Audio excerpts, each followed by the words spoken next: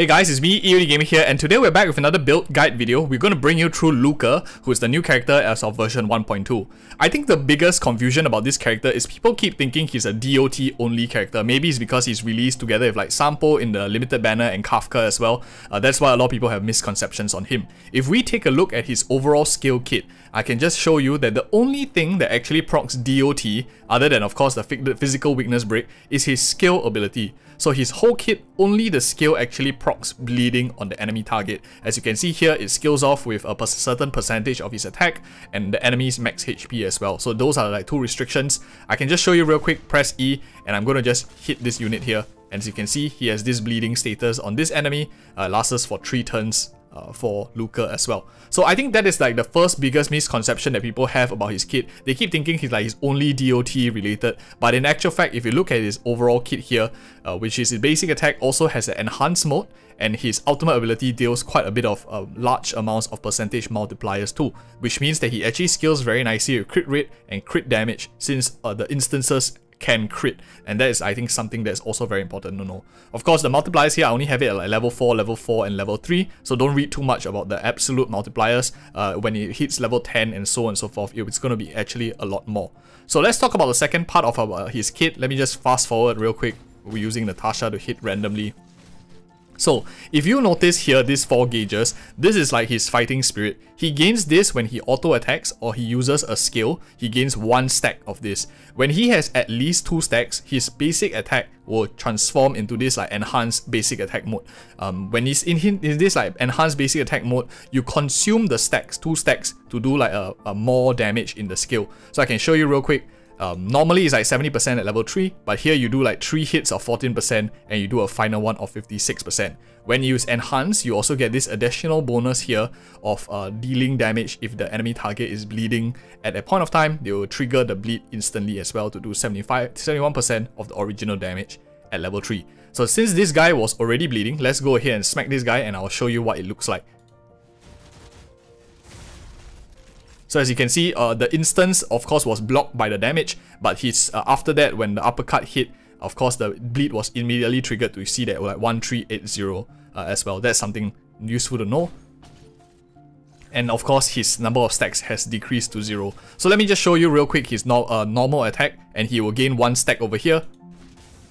And now I'll show you his ultimate ability. His ultimate ability, how it works is you gain 2 stacks of fighting will, so it's very good if you want to like quickly get your enhanced basic attack very quickly, and it does quite a significant amount of damage on the enemy target as well. So for example, if I'm going to punch this guy who has no physical weakness,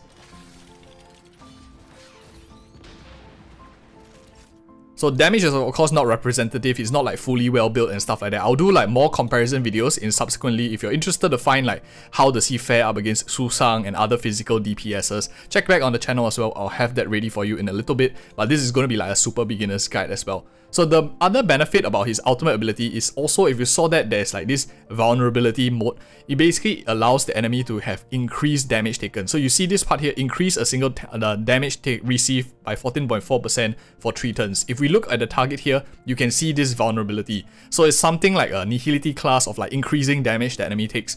Although it's only single target, I think it's a pretty nice, useful tool, especially from a secondary like DPS role to help buff up your main damage dealer. So we kind of like talk about most of it. His technique is more or less simple. When you enter the battle, you deal damage across the board, a base chance to inflict his skill bleed on the target as well. But this is not 100% always reliable in the Memory of Chaos, since you only get techniques in the first part. Didn't talk too much about that. But that in essence is his overall kit. Let me just back off real quick and talk real quick like his tracers and how that also changes his playstyle. So as you can see here, the major tracers that really matters the most, I think, is Kinetic Overload. This one turns him into like something like a Pella. When you use the skill, not only do you do damage, but you also dispel buffs on them.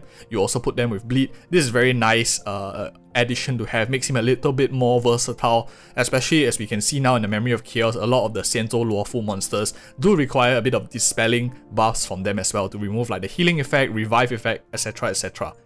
This one, Cycle Breaking, whenever he gains like Fighting Will, you gain an additional 3 energy. So when he basic attacks, he skills, or he uses his ultimate, you get back a little bit of refund. Nice to have. As we can see, his ultimate ability costs us like 130, which is generally quite high. To put it into perspective comparison, Natasha here, which a lot of us might use, only has an energy cost of 90, so we can put that like into perspective a little bit.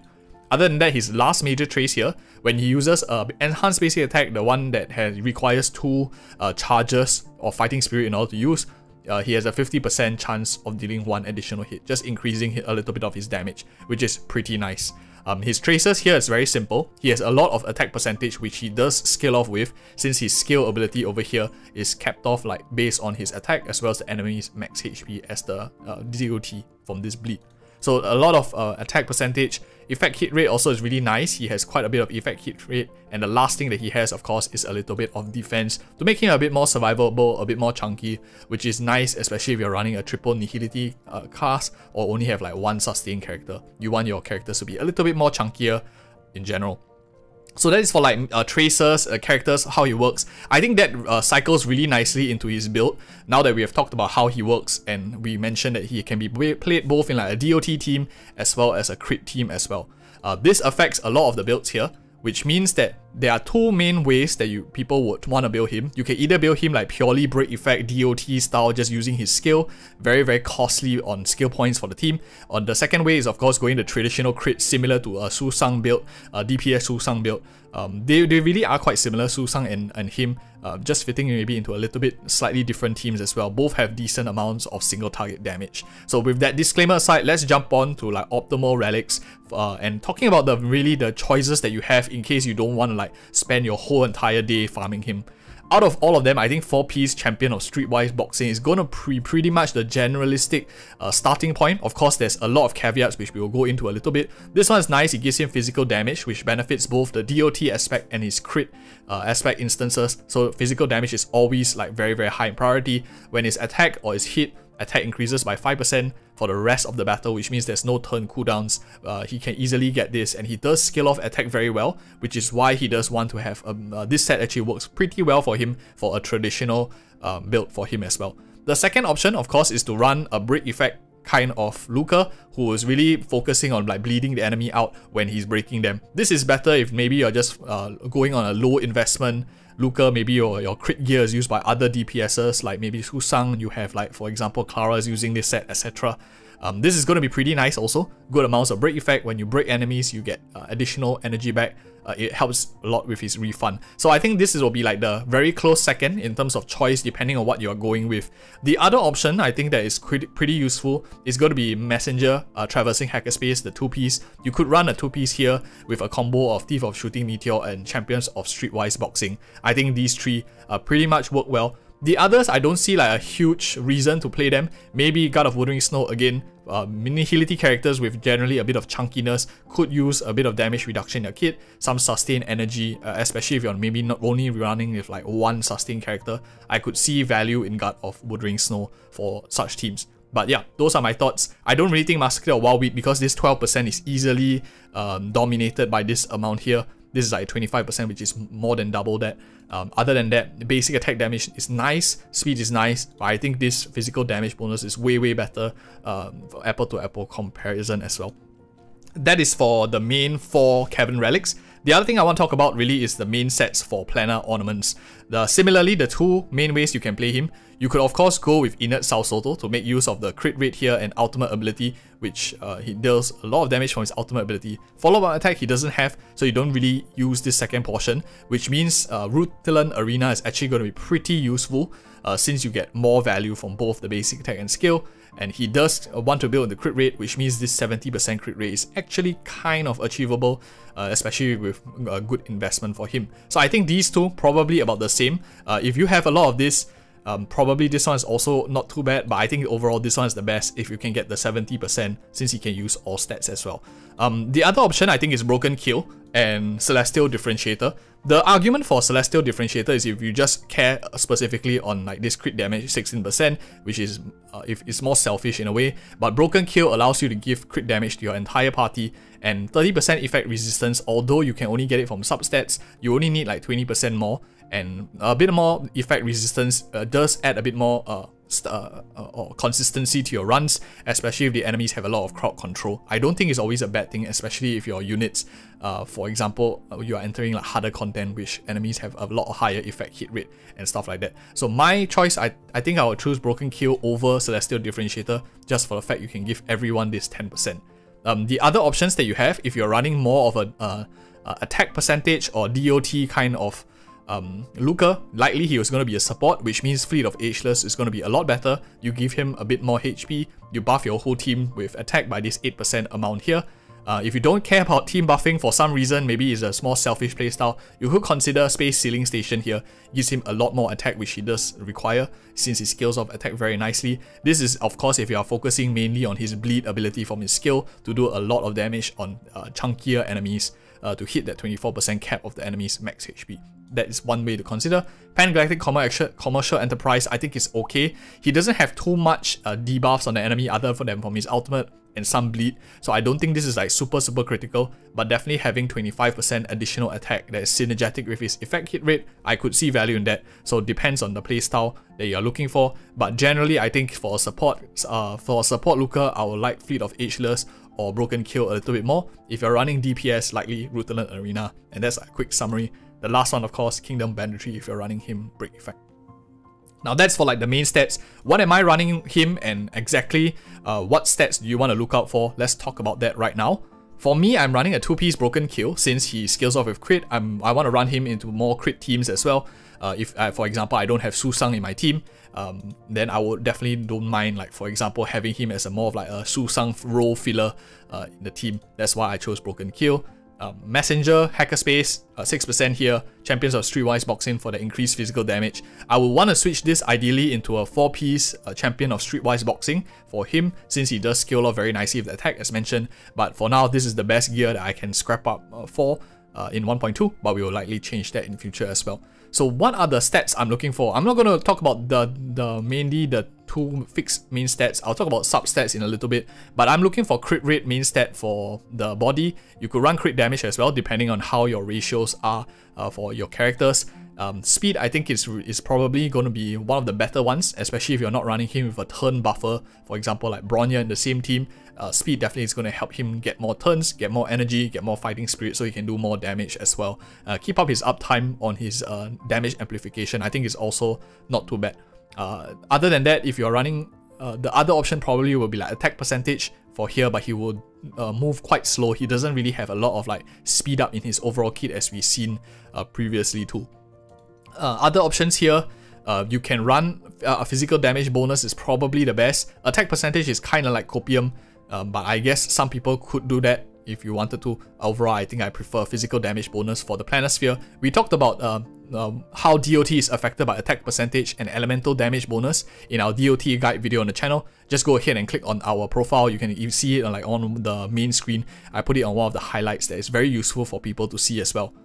Before we go into the link road, let's talk about this I forgot to mention for the DOT builds. If you are looking for the body for DOT builds, I think crit rate is not going to be as useful if you are just specifically wanting to maximize that bleed. In that case, you want to go for attack percentage for the body if you just want to maximize the bleed damage from his skill. Otherwise, I think effect hit rate is the alternative that you can go for. But then again, he has a lot of crit that he can focus on in his overall kit as well, since a lot of his instants can crit. That's why I think crit rate likely will outperform for the most part. That's just my thoughts. And Link Rope, last but not least, I think attack percentage, energy restoration rate, or break effect will be a very nice choice for him. Break effect is more of if you are just running him purely on a DOT break effect kind of build, similar to a break effect Susang kind of playstyle. Attack percentage is more generalistic, you can play into both, but a lot of people will be competing for, of course, attack percentage Link Ropes together with like crit rate, crit damage lines. So that is one downside about running a standardized build.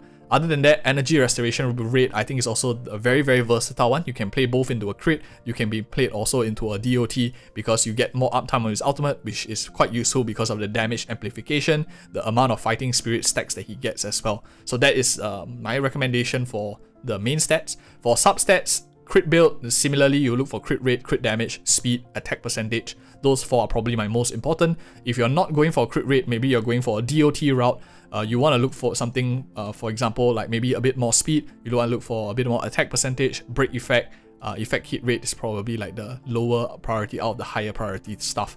And that is my honest thoughts Now let's go on with the Lightcones. What am I using on him? Here for the demo, I'm just using Fermata, but let's talk first, let's go to the data bank. I think that's way better when we can see everything all at once. And if you guys are finding value in this video so far, do give me a like, comment and subscribe for more of such future content. We do this for every single new character that's out, so we try to go in depth for all of you guys to make it easier for you to understand. I don't think it's everything. I think some of you know a lot more than me, but that's a starting point, I think, for a lot of you to start building your knowledge as well. That's why I share these kind of videos. So first things first, I want to talk about Resolution Shines as Pulse of Sweat as his light cone. In my opinion, I think this is probably going to be one of his better ones. It reduces the defense of the enemy target, which indirectly increases his own damage. If you have it at higher super pull in positions, it does defense break quite significantly as well. Of course, he only hits in a single target, so you do miss the chance to AoE and debuff the enemies with an AoE character that can use this. So that's one of the key downsides. Other than that, I think Good Night Sleep Well is also pretty strong if you are building him mainly for a DPS. He doesn't have too many debuffs in his kit. At most, you have the Scale Bleed, you have the ultimate damage amplification, so you get 2 stacks. You still likely will need 1 more. Maybe if you the enemy's weakness broken for physical or something like that. That's the only other option that you have to get the full stacks. Otherwise, I think this is probably going to be the best 4-star for DPS if you're talking about just maximizing his own crit DPS potential.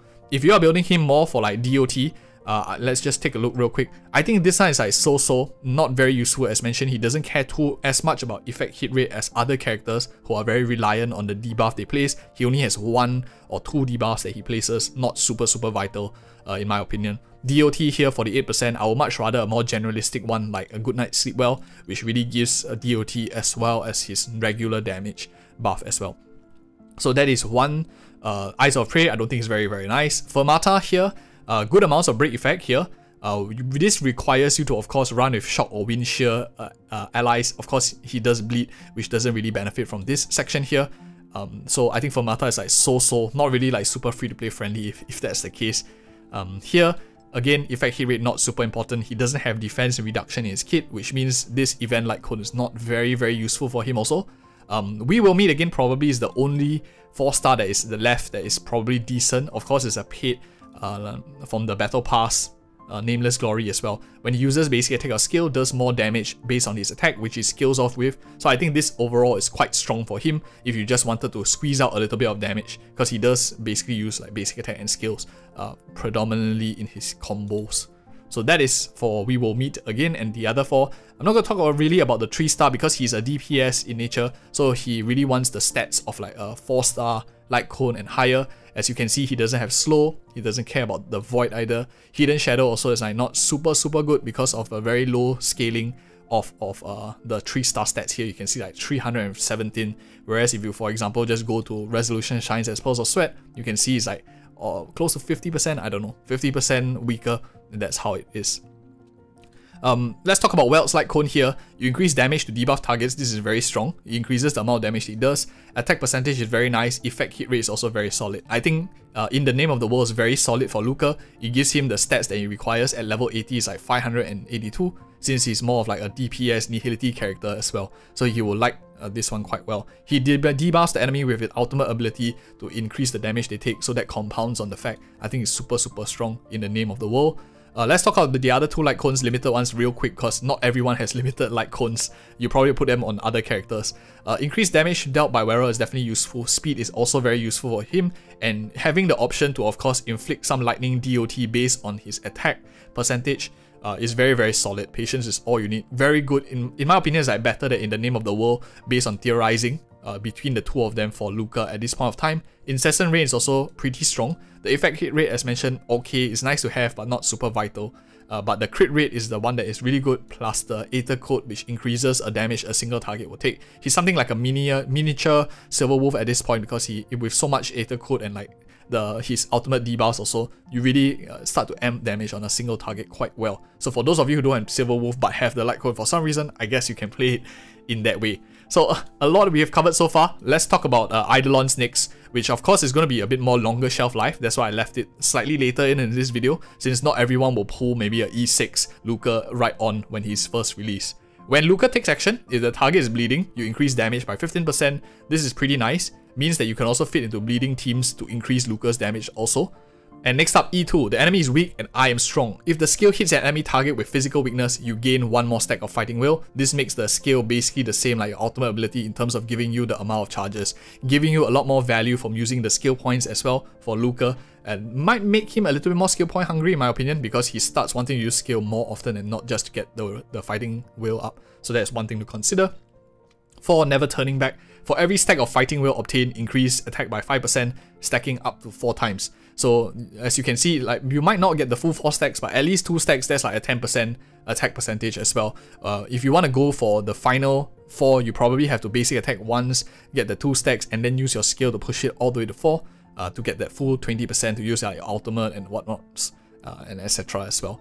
That is how it works. And last but not least, E6, Champion's Applause. When your enhanced basic attack hits a bleeding target, the bleed status will immediately deal damage 1 time equal to 8% of the original damage from every hit.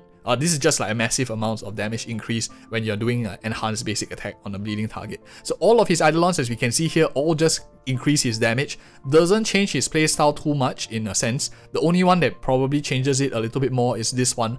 Might make him a bit more skill point hungry or less depending on the teams that you are in as well, or whether you are relying on him a lot for DPS. So other than that, I don't think his E6 here is like a game changer, a game breaker for him. Works pretty decent at E0 if that's the case, not really limited behind his Eidolons, making him more free-to-play friendly than some other characters like maybe Tingxue and stuff like that.